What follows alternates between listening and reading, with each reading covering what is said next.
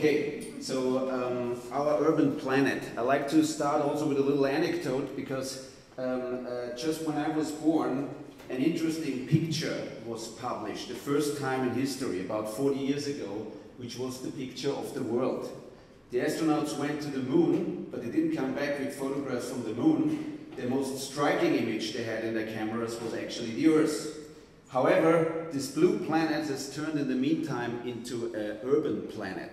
And we have this theory that cities are not individual organisms anymore, but that there is a sort of a stage of cityness, and that's why we talk about urbanism, not about individual cities anymore, and about a condition of different expressions.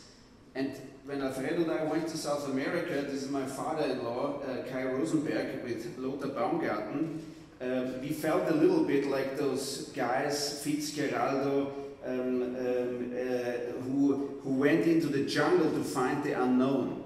We think, however, that the unknown today is actually in cities. It's this urban atmosphere that paradoxically, despite of the millions of people who live there, is most unstudied and unknown in its complexity. And I think we have to be very careful that we don't get stuck in the phenomenology of this term, because everybody talks now about 50% living in cities, but let's not forget that 50% are still living on the countryside. But what are the challenges behind that? Because this is only an announcement, 50% living in the city, so what? So you could say, what do we actually have to do as architects, as urban planners, as designers? Because if it would be true that in India, at one day 50% would live in cities, then somebody would have to sit right now on his desk, just like the desk that you showed, and design 20 more Mumbais somewhere in India. I have not heard about that. So we think actually that secondary cities are the real challenge. It is not those metropolises and this, if you want so, this almost competition of who is bigger, because let's not forget, with bigness and cityness, not only the advantages of the city are growing, but also the disadvantages. So with wealth and education, you also have congestion and crime, hand in hand. Geoffrey West from the Santa Fe Institute, please look him up. He made a very important and interesting study on that. It's the paradox of city growth. And we should not forget about this underbelly of development, which is for us in the slum zones of the world, because we think that slums in megacities are still laboratories of change, and they're still, like this area, 40,000 people live here, and a lot of people raise their eyebrow and they say 40,000, how is that possible? I just give you one indication. This is an old bullfighting ring, and a soccer stadium would maybe be that size. And a South American soccer stadium, you know, people love football there. That takes about 40,000 people in easy. A middle-sized World Cup stadium has 40,000. So 40,000 in this area is actually not even the densest way of how you could live. But I want to show you that also because we're talking in this first session this morning about education. Alfredo and I, when we went to South America after graduating in Columbia, we were somehow fascinated by this adventure of going out to some other place. But we were also thinking, how could we found an office that could be sustainable? And what we did was we founded an NGO, a non-for-profit office, and we worked with students. And only over time, universities, like the university where we studied, Columbia University, picked up on that model, and they invited us to teach there. It also led us to the ETH in Zurich. Because what we did, and I show you today a few buildings that have something to do with education, because not only were they built by students, not by graduated architects, the only guys who had went through the whole school were Alfredo and I, but also because those new challenges that are out there in the world, and this is a vertical slum, you might have seen it, there was a big fuss around it about a year ago. We're just doing a book with Lars Müller on it. It's a tower in Caracas, the fourth tallest structure in South America, which is a squad for 3,000 people, self-organized and autonomous anarcho-urbanism, if you want so. And what we are doing there is a little bit what Claude Lévi-Strauss maybe did with his fascination going to South America, saying that South American cities are not chaotic, they're not ugly, they're simply wild. It is like a burst moment of something that we don't know yet how it will operate and how it will come out. And South America in that sense is very interesting as well, because the process of urbanization in South America has already come to a halt. So in South America, 80% of people live in cities. If you go in the countryside, there's nobody anymore. People live in cities, also secondary cities, but they live in cities. And this is, I would say, new modes and models how people live in these cities. This is a skyscraper which is actually the non-skyscraper, because it has neither a facade, nor an elevator, nor air conditioning. It has nothing of what you would learn in architecture school a skyscraper has to have, and this is also why the skyscraper is cheap. This is Raphael from our office just buying his food on the 17th floor. It's an anarcho community, as I told you. They have price fixings. Up to the 10th floor is one price, to the 20th another price. They don't compete with each other. They have to carry up the goods. The project on the study of this tower, by the way, is sponsored by Schindler, the market leader in elevators, because they want to figure out how can a skyscraper operate if it doesn't have an elevator. Because if your product is all about that thing, you might actually, in the last couple of years, have studied and researched in the wrong direction. Because we say that buildings and solutions have to be mass solutions. They cannot work for a privileged few. We have to figure out, and one of the good examples is also the Tata car and the cell phone. We have to figure out how products, intelligent as they can be, can have a low price. How can you detach price and quality? This is still, I would say, a 20th century idea that good stuff is expensive and cheap stuff is bad. I give you an example that you can find in every Linz flea market. Buy a bicycle, a second-hand bicycle, for the same price that you get one in a shopping center. You probably get a better second-hand bike for the same price than a new one bought made in China. It's just the truth. So I think our categories don't work anymore, and for the same reason also our language doesn't work anymore, because people in Caracas and in a lot of other areas in South America, they're actually trying to eradicate slums. And this vertical slum is actually a fantastic example that an office building, it was a hotel and office building, it is now a residential building, a school, a sports hall, it is a shop, it is a commercial center, it still has a helicopter platform. It was just used for a police raid where they cleaned the building for one night because there was a suspicion that the kidnapped ambassador of Costa Rica is in the building, so the whole building was raided, but people moved immediately in right afterwards on the next day. So this, for instance, is a hole knocked in the concrete floor because for security reasons people would naturally go from a 10-floor parking structure, which is part of this cluster of buildings. You would go down in the lobby, cross into the tower and go up again. Obviously, if you have no elevator, they go up with motorbikes 10 floors and deliver to the grocery shop the food. So this is all interesting. Why would we make a 10-floor parking structure and not use it for accessing the 10 first floors? So obviously, some lessons learned. And another lesson learned, we are building, for instance, because we're using this building as a laboratory not only to look at and to study it, but also to develop technology, how that building can work.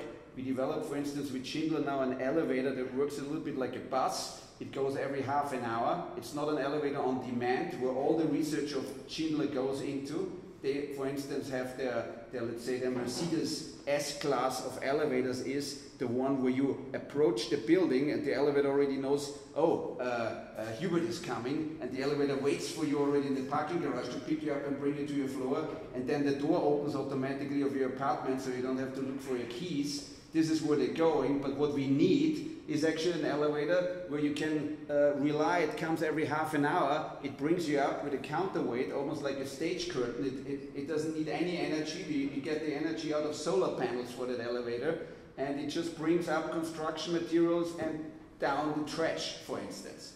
That demands some logistics, but in that case, since we haven't planned this invasion top-down, the logistics is provided by the people. They're very excited of getting an elevator. So what I'm explaining you here is maybe news for you, but it's the normality for people living in the global south. And this is also a normality. In Caracas, the country with the cheapest gasoline prices, but just imagine water is really more expensive than gasoline. Everybody who uses a car will now be very surprised, but it is a fact. And this is also where we think resources have to be studied more in the context of cities and in the context of architecture, and water is only one of them, but one resource of course are people, and this is for instance a map of the slum growth projected on Caracas, and an area that is marked in the city hall as Zona Verde is in reality, after a GIS study of the whole area, the home of 400,000 people. This was only a part section of it. You can look it up. The slum is called Petare, and it is growing together with other slum areas and expanding rapidly. So since we have little time, I only show you a few projects. They all have been developed with students and volunteers. We practically don't pay anything to the people working with us. But I can tell you we have a very closely knit environment in our office, and the students who also were in our courses are queuing up to work on those projects because they're simply interesting, because we ourselves don't know what's coming out of it.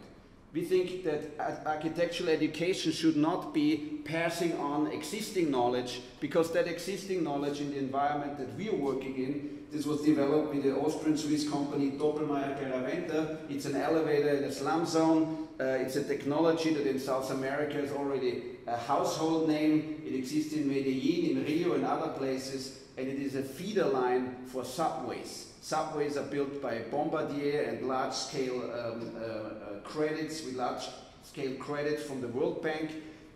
We just signed an MOU with the Inter-American Development Bank, because the bank says the projects that the owner countries come to us are so bad that we already know they will never work out.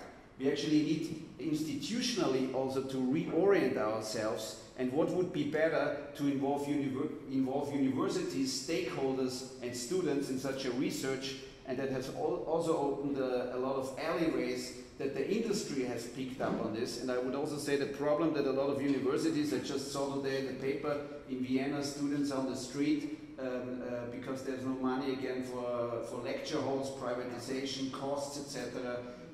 As long as you can maintain your autonomy and you don't deliver the services that the industry wants from you, but you use this time window which exists right now, that actually the industry has also no orientation where the market goes. And if you follow the pages of The Economist, you will also know that third world countries and developing countries are not anymore interesting as production places, but they are actually the marketplaces. This is a big change, I would say. Today, in big difference to before, and you can look that all up yourself, today the raw materials, the production and the market is all not here anymore.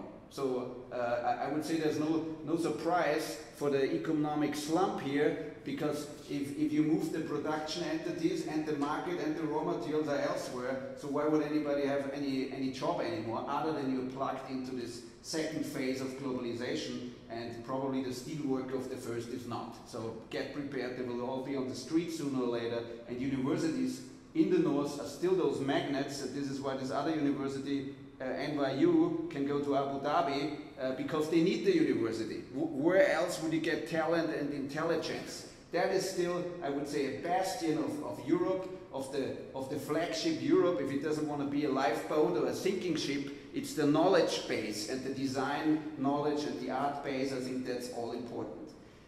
So alternatives to car traffic, infrastructure, that's all highly relevant in these cities, because in the last 100 years, if you want, so solutions on that level were the famous analogy: for a man with a hammer in his nail, every problem, for a man with a hammer, every problem looks like a nail. It always was the car. So I think we have an opportunity now in secondary cities to suggest something different and something new.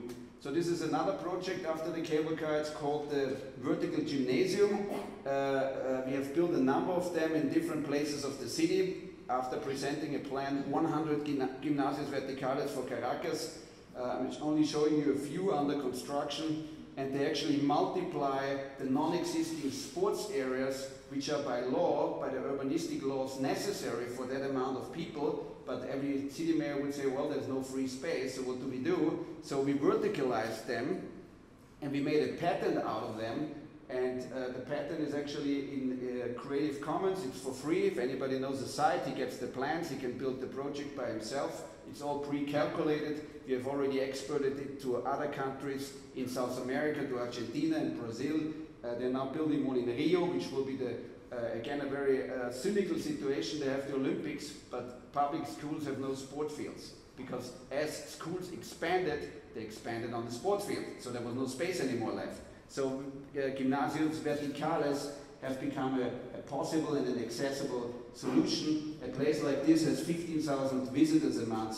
I would say every Lemnos museum would be happy if that many people would float in. That's quite a number. And it's for free, by the way. This is a sort of a self-sustained structure, and it's also, I would say, educational. So we pass from transportation, where you have hubs, which are the stations, into something else. This is a school for autistic children. I learned something working with autistic children, and now I can use this board that I asked for. And that also fits to the preceding presentations. I think we all need two things. And this is Simon Baron Cohen, an English doctor of medicine who works with autists, and he says autists work like that. They're good in structure, but bad in empathy. And the trick is, you have to figure out where you stand. And this is, let's say, a lot of empathy, little empathy, structure. A lot of empathy, little empathy. So if you have an area, no structure, no empathy, you sit in somewhere in Rwanda in civil war. That would be that. And if you have a lot of structure and a lot of empathy, you're on farmer's market in New York. Great place, right? So, but in reality, you have to figure out where do you stand. Let's say on the boat with Elsa, you were also somewhere there. Great area, right? Lots of structure, the boat, it had all on the boat, and also empathy. But if you're back in Linz, you have a lot of structure, zero empathy. So what do? You have to know where you stand, and that is why I put also the picture with the blue planet on the wall, because you have to know how can you move this a little bit over here. I think this is architecture and design. How can you move this dot over here? Because only to know where you stand, oh yeah, we have 50% of everybody living in cities. Wow, cool, huh? So what are you doing about it? I think this is the challenge. If you stop there, it means nothing. And you will hear it and read it again and again. I think this is almost the standard language, almost the same like you have sustainability or bioproducts in the supermarket. Ask questions. I think also studying architecture is being critical and figuring out the question and the so what. So that's what I learned with working with autistic children, and we used also an element which is the ramp that we're also building now in the Torre de David, almost a biblical name for this tower in Caracas, because this elevator that I mentioned only stops at every 5th floor, and the other floors will be accessed with ramps. We think also in the architectural language, the ramp, obviously a known element, can be used in much more creative ways, and you can save a lot of money with an elevator that only goes every 15 minutes or every half an hour and stops only on every 5th floor. It's an amazing relationship also between the demand, door opening times, volumes of productions, preparations to load those elevators, etc. Let's say it's a completely new chapter, and with that you suddenly can have functioning social housing communities in skyscrapers, but not on the green lawn, but in the middle of existing cities on very small plots. So we're scaling, for instance, this model now into a smaller structure, because a 200+ meter high skyscraper like this one is actually only settled until the 29th floor. That's where the weightlifter lives, because he doesn't care, he runs up 29 floors every day. He actually has a gym, and people do the same just to visit him, because it's certainly the most fantastic gym in South America, I would say. So we think new elements have to be introduced. This would be the element of the external ramp. External ramp is a great place. because it gives you in South America shade automatically. The building has no air conditioning. It's shade. You can walk on it. You can look in the room that you're walking into. That creates anxiety with autistic children if they don't know what's behind the door. In this case, the teacher tells them what's in the room. They go in from the other side and they know what's behind the door and everybody's happy. So I would say architecture, from our point of view, is not about making a facade. I saw today also in the newspaper the standard, a new building of Sana, which looks like a whale, like the how do you call it, those fibers that the whale has in his mouth to filter through the water. So I'm sorry, but I have to criticize my colleagues. If somebody says this is a building that looks like a whale, that's really stupid. So let's go on. Last project, again about education. This is in Sao Paulo. We are very happy because we got the Holcim Award for it. And I should use the sound. Oh, it works already, great. Only 1% of this is true. This is really a miracle.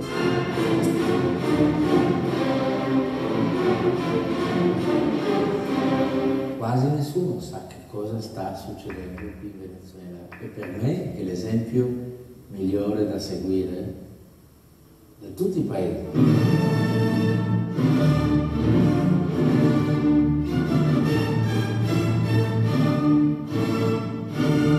I would say in my experience that there is no more important work being done in music now than is being done in Venezuela.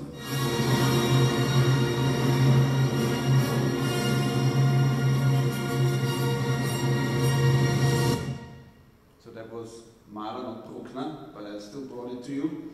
And what does this have to do with education and architecture? This is a project, very unconventional, a music project where kids out of slums are thrown into symphonic orchestras to learn how to play music. And we're very proud that we were invited to develop for this organization a building that can be multiplied, because the director of this organization, José Antonio Abreu, this is Gustavo Dudamel, the conductor of the Los Angeles Philharmonics, playing in a sort of a makeshift opera house, if you want so, concert hall. They invited us to develop a module that can be replicated hundreds of times in South America, because they say music traditionally was from elites for elites. It became a product from elites for the masses. This is the CD, Karajan. He built the factory of Sony right next to his house in Salzburg in the 70s. But today, it should be by the masses and for the masses. So if we want to do that, we need a new building where audiences and musicians are not separated, but not in the sense of Sharon, that they sit in a circle around it, but musicians and audiences become really the same. But that requires very different buildings. They have a very interesting also teaching method. You would be interested in it, because they're using video and audio, and they're throwing, really, you would not believe it, a 5-year-old boy who has never touched an instrument. They sit them in a triple symphony orchestra. That orchestra didn't have 125 musicians, but 375. So if the kid plays wrong, nobody will hear it anyways. So they throw them right into this environment to teach them music, and the youngest ever cello player of the Berlin Philharmonics comes out of this system. So I would say this has not followed the rules.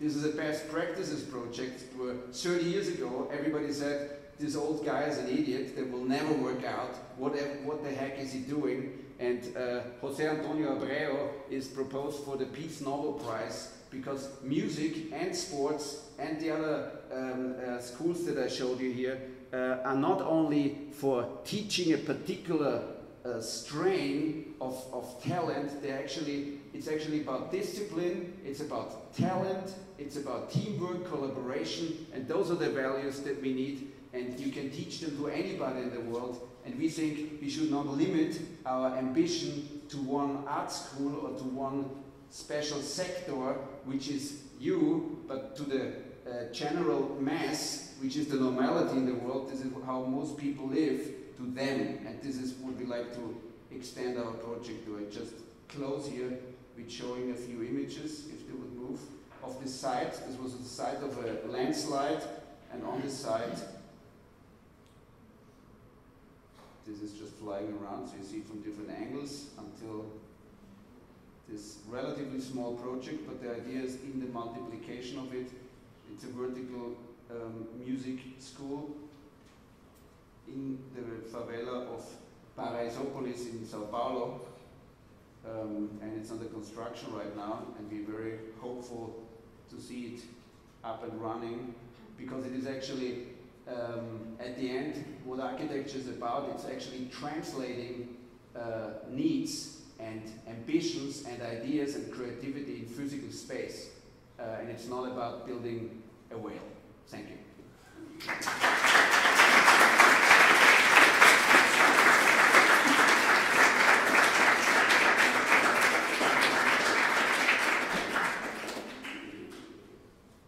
Thank you very much, Hubert. It's also now it's getting more and more interesting. We have 3 talks by now. We had the first one with life experience of teaching and of learning. Then we had the let's say, controversial advocate for e-learning, and now we're coming to almost like a volunteer work based research. And that, I think, will bring the arts into play in the next round. So 3 very different approaches that we looked at all have overlaps, nevertheless, which I'm curious to discuss with you on the panel. For now, questions from the audience towards Hubert's presentation.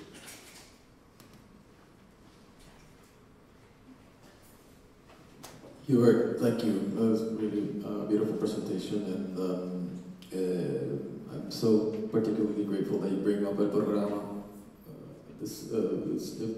I mean, if you haven't seen the Programa play a show, I also highly recommend it. It's so emotional. It's an incredibly powerful thing. It's beautiful. So great. My question is, how do you keep in check the kind of work that you do from being instrumentalized? And I mean, if you do this kind of analysis and research in these,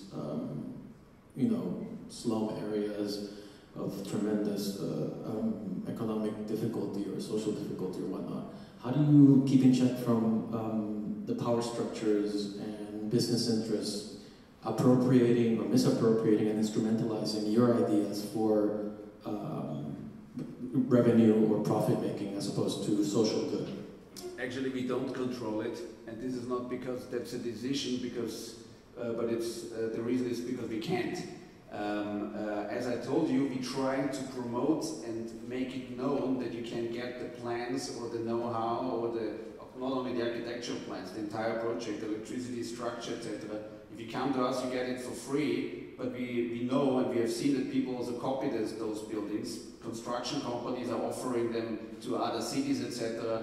But let's say our idea is open platform. You know, we don't have this ambition of an OSA architecture. That's also why our office is called Urban Think Tank and not Alfredo and Hubert. We just think we have to see that hand in hand with the production goes a sort of a promotion. In the Slum Lab that we founded in Columbia University, now there's a branch in Zurich, we're making a magazine, a newspaper for free that we give physically and electronically. Everybody can access it. And we hope people see and hear about it, because they can get for free what they maybe pay somebody else. So we don't control it. It's all open platform if you want. Maybe it's a funny question. I was seeing buildings in my countries, and can you know how much will be cost this? Because for us, for example, they wanted to build in a city a post of police. In 10 years, they were not starting or finishing it, but all the cities with the materials was born, because they were taking everything in the night. Also, when the wall's ready, they were taking it, and all one city, a new city is. I think I understand, otherwise I... Quickly, Nazir is from Tunisia, so I think that in his hometown, if I got it right, a post office was supposed to be built, which was not built in 10 years. 10 years, they were trying to build it. They were coming I think there's a very clear understanding. You have to know your city, the politics, the policy, the economy of the place. If you want to be an architect, you know, you don't sit in your office and you wait that some competition is in the newspaper, but you're like a street dog, you're walking around in the city, you talk to people, you figure out what you want to do, and then your client is not anymore the guy who pays for it, but the people who need it. And in democratic structures usually are elections, and you should use this to your advantage. That's what we have found.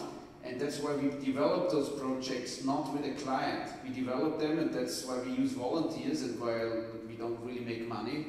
So you don't have to ask that question. It doesn't pay any great income, nothing of that, right? But it's, I would say it's very satisfactory, and it's a lot of fun, I can guarantee you that.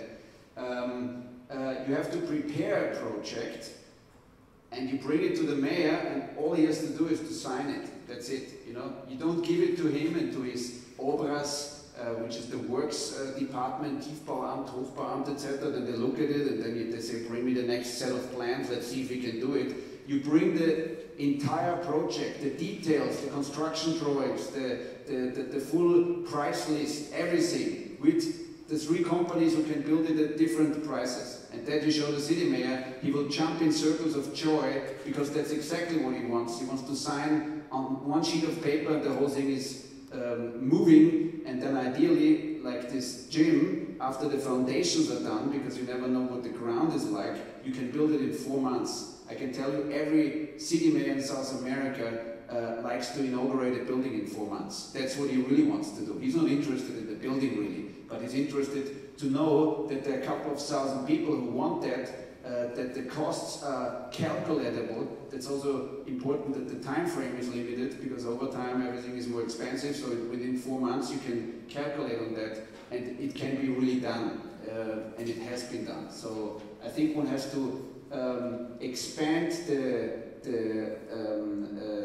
what an architect usually does before and after a project is usually up to somebody else, the client, the people who live in the building afterwards, or however you would call it.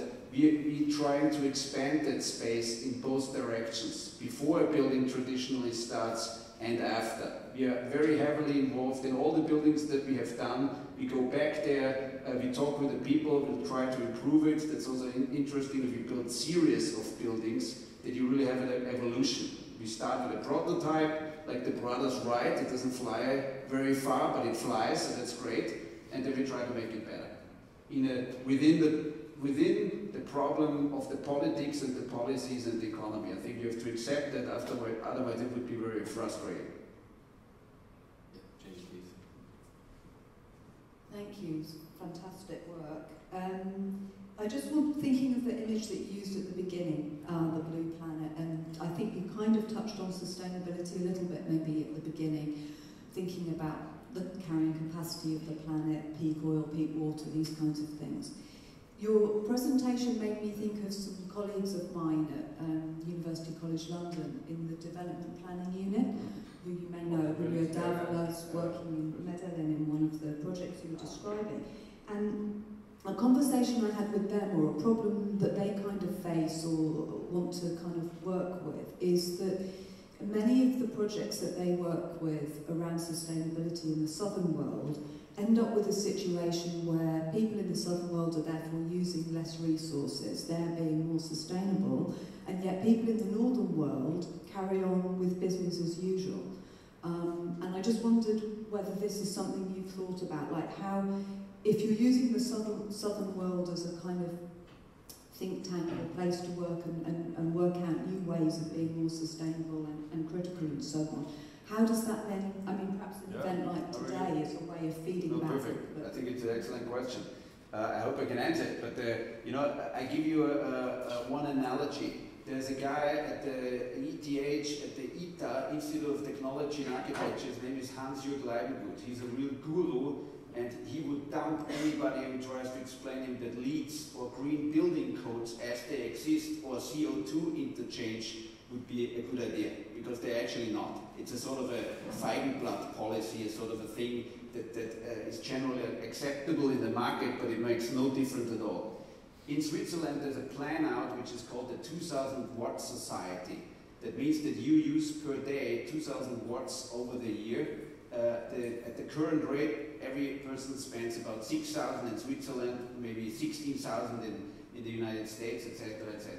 The building in this, the people in this Torre David, and we calculated that. We went through the whole tower. We know how many ventilators, televisions, that they all have televisions and satellite TV and mobile phones, etc. But they have a full park of freezers and washers and everything. But funny enough, they still only spend 1,600 watts per person. So it's below what European standards in Switzerland, for instance, want to reach. And I can tell you it's very hard once you spend 6,000 to go down to 2, almost impossible. You need a world war in between, then maybe you can do it. So for that reason, we think it makes no sense to explain Europeans and North Americans and build a model house, a sophisticated little Bulgari jewel that maybe somehow addresses some problems for one family, if you can make one building that changes the life of a couple of thousand in the slum in South America. You know, where do you have your impact? We would take all the research money from the north and pump it in the urban south, because you're actually wasting your money per capita. Our proposal, for instance, is that we should not trade carbon credits between countries, but we should actually assign to every human being a carbon footprint, and then you would not trade between countries your impact. That would mean that the first pays some Ecuadorians money and they can still continue to pump their wastewater in the Danube and blow it out in the air, because that's what they do, and you recognize it like that. But if you would make it adjacent or relative to people, suddenly every Namibian would be a rich man. You understand the difference in the discourse? Suddenly everybody who has nothing would suddenly be rich, because only because of him you can continue spending that much. That would change the entire idea of migration. That would change the idea how asylum seekers are seen, how, let's say, the whole process of industry continuing with business as usual anyways, undercutting regulations, going to the third world, right? That's what they anyways do. They're nice here, that's why it's expensive. That they have to comply with rules here, but they don't comply in other areas. We think we should voluntarily create a new project culture, and that is certainly not only an architectural project culture, but a sort of a lifestyle. And that has to be promoted with financial incentives, and it has to be fun, because otherwise nobody will do it. One last quick question and a quick answer. Hello. I'm curious about it's actually a very practical question. You mentioned that you share your plans and electricity plans and everything. I think you mentioned Creative Commons. I'm curious how much open source philosophy you embed in your work, in the sense that you let people adapt your plans or change them, contribute to your work. Do you benefit from sharing your work in that sense? Is it like an open source software that people can... You know, if you're aware, in Creative Commons, there's actually a sort of a different levels of sharing. You can, exactly what you just mentioned, you can say, I share this project, but keep its autonomy, or I share it and you can do with it whatever you want. On the platform of Open Commons, we don't allow that the project is altered, because we know that if you really want it, you can anyways get it and you do whatever you want. So let's say as a quality benchmark, if we give somebody the project, then we hope that that product is the best that we can think of. Then do it as you want.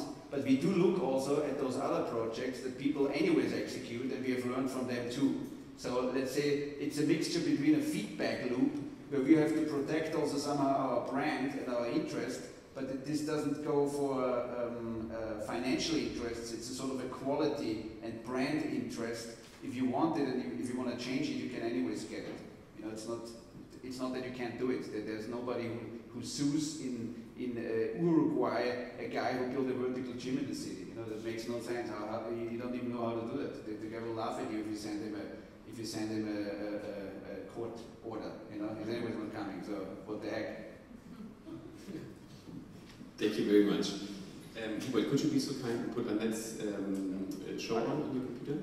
I would like to, thanks again, Hubert, I would like to introduce